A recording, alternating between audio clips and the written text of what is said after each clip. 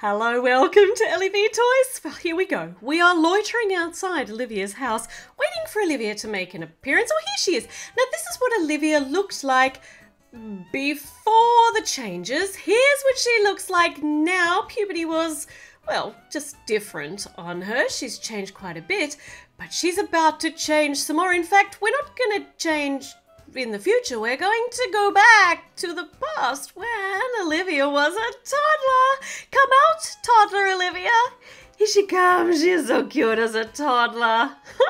Now, I actually made Olivia into a toddler quite a while ago, and I just didn't love what I had ended up with. So this is what she looked like before on the left, and I have changed her to embrace her girliness. I mean, she is the tech whiz, the crazy genius, but she also is incredibly stereotypically girly, and we totally needed to embrace that. So she has now got sparkly leggings and a pink skirt, and her colors all suit perfectly, and her pigtails are, oh my goodness, cute. So I think she's now perfect. She's still a little serious, but that's just who she is. So I'm so much happier with this new incarnation of Olivia as a toddler. So let's send her into Olivia's house and let's check out her bedroom. So through the kitchen up into Olivia's bedroom. Now this bedroom is themed for teenage Olivia. This is not going to work at all for a toddler. So yes, we are going to totally renovate this bedroom. So let's remove the parents' bedroom, which I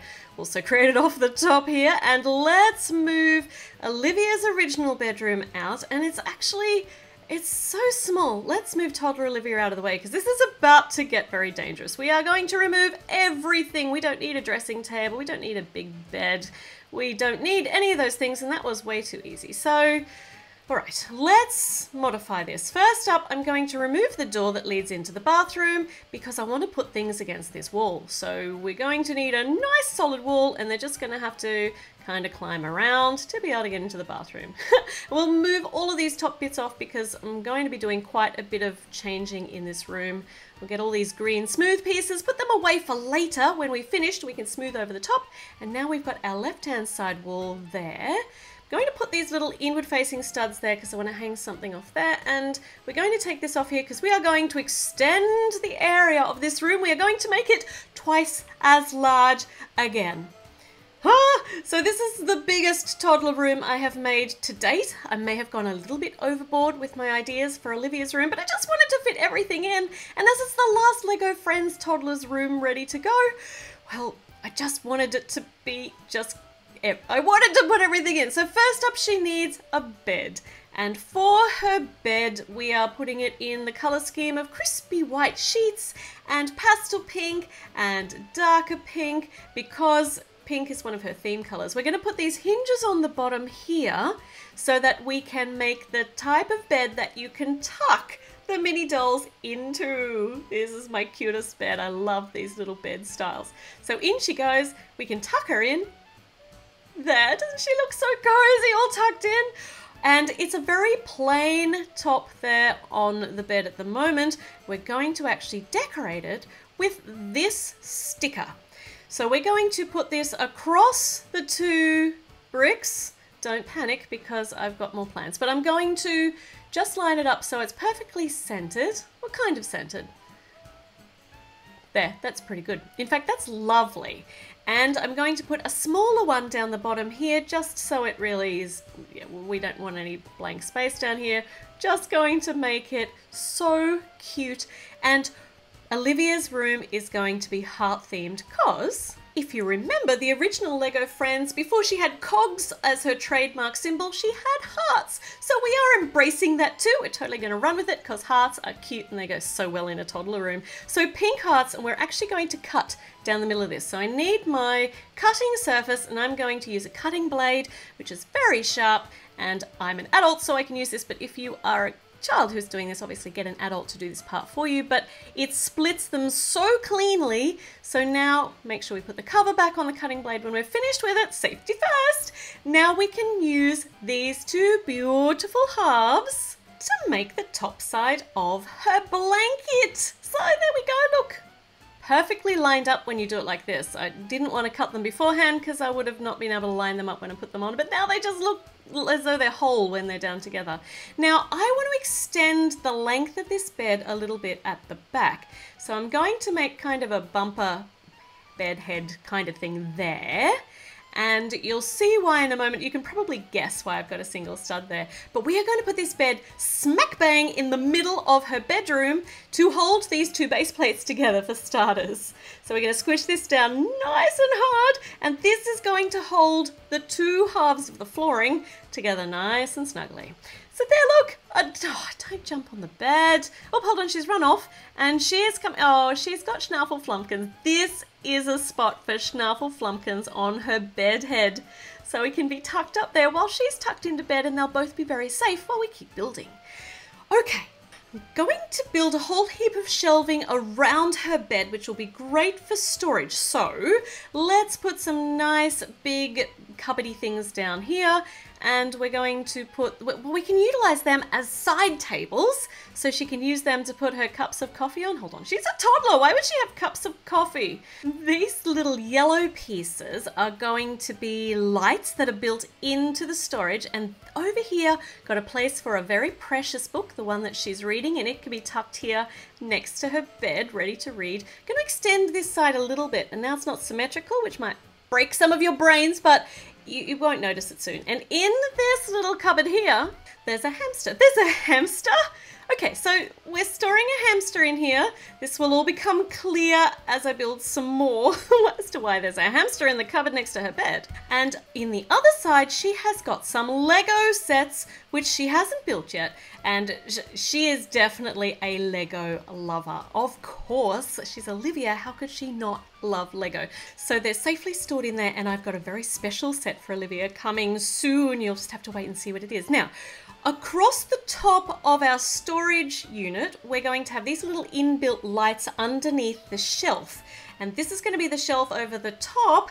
And on the shelf, of course, there are going to be a whole load of books. So this is going to be her bookshelf. We're going to line up all these colourful books. Because she's a toddler, they've got to be super duper colourful. They will be so interesting because they're colourful. Does that work? Is that logical? And on the sides, we're going to round over the top, and I want these little forward-facing studs because there are now heart-shaped tiny little Lego tiles, and they are adorable and perfect, and they make the most wonderful decoration. So sublime for Olivia's room. We're going to install this up here and hold our breath, hope it fits. It does, and these little lights are going to be so great for reading at night. Now, there is a space up here for something special. This wouldn't be Olivia's room without a robot. And she hasn't created Zobo yet because she's still too little. So this is her very first robot, my first robot. And this head actually comes off a robot minifigure. We're going to put it on the little skate to make it wheeled and put a flower on the top. And this is her very first robot.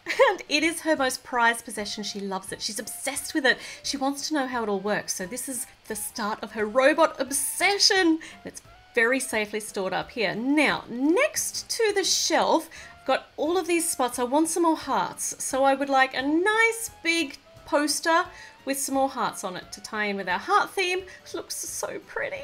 And this hamster's still hanging out down here. I'm going to show you why. How did this hamster get here? Well, actually, you're not going to find out for a little while yet, because first up, we need to build an enclosure, a hamster cage basically.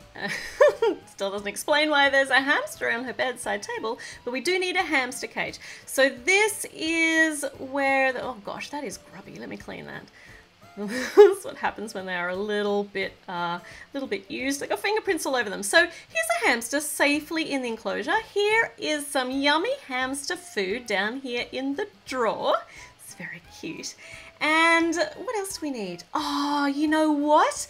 We're going to put a hamster wheel on the side, and this is exactly the same design as the hamster wheel from the Friendship House. It's such a fantastic design. We're going to attach it to the side of the hamster cage.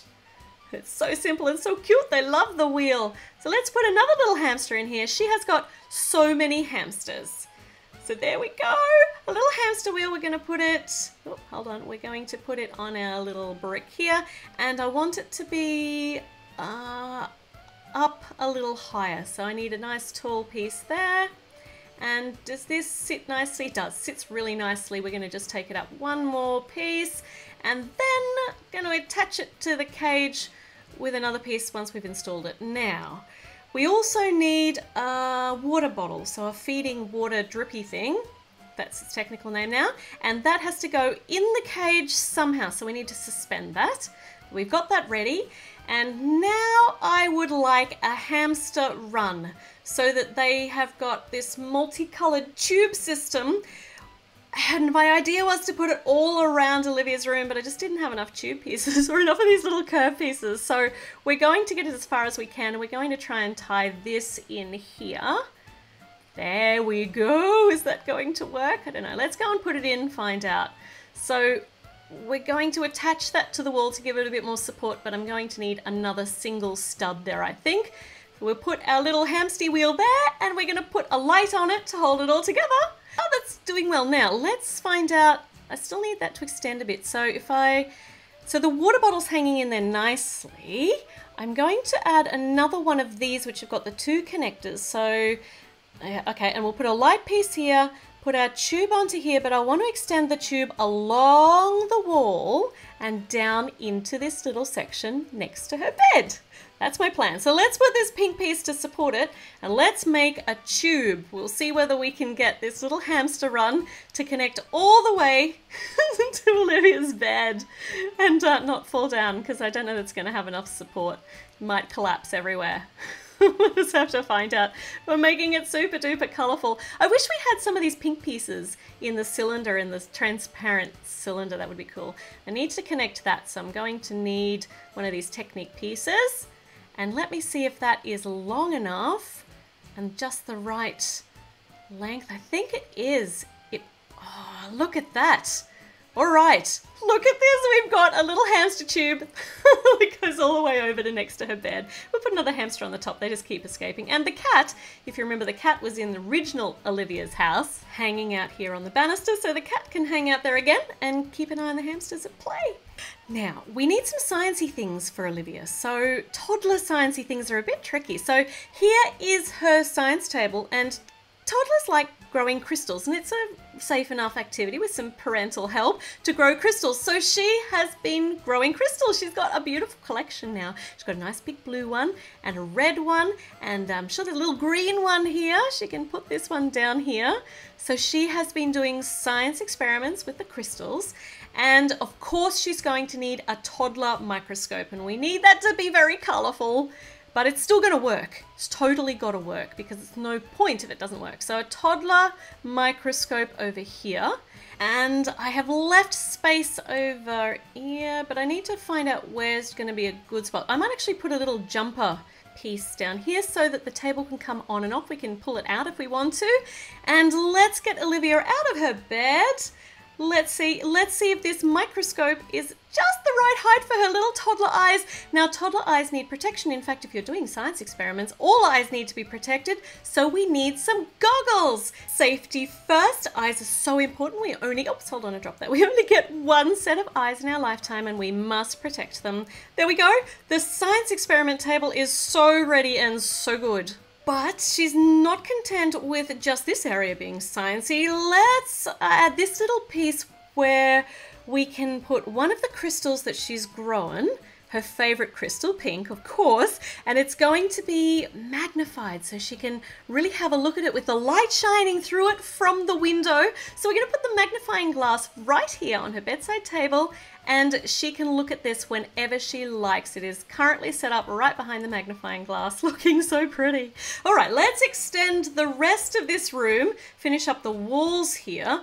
And, oh, actually, on this piece of wall, I want a gigantic sun.